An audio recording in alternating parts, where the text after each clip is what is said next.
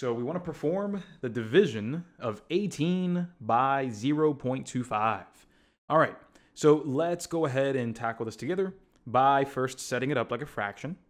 18 divided by 0.25. And the point here is, like we've been saying, that to divide by a decimal, just don't. I am going to move that decimal place over in that denominator. I'm going to move it as many times as I need to not have a decimal at all. So let me just copy this over to show you what it's going to look like when I do it. So I'm going to move that decimal place over once, twice. So that's twice in the denominator. So I am going to do it the same number of times on the top. So twice on top, 1, 2. And just like I might, you might think I'm going to ask, well, what number do I put in that blank space? Yeah, it's going to be 0.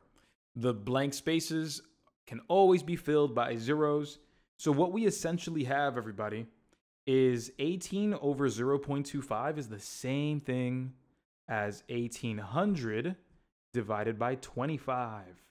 That's what the math says. That's what your rules of fractions tells you. That's what makes this so much easier than thinking about that decimal. So with that, let's do it.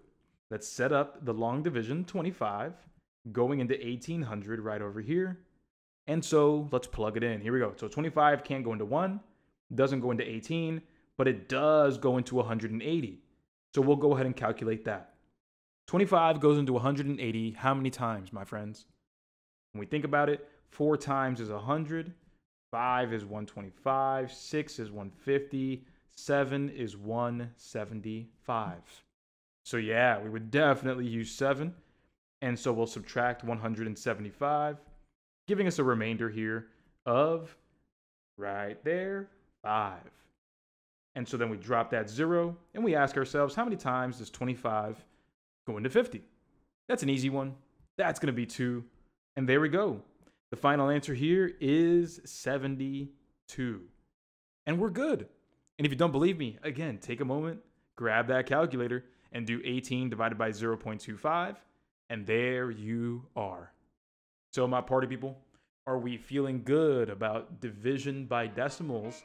Are we feeling good about this as we move forward?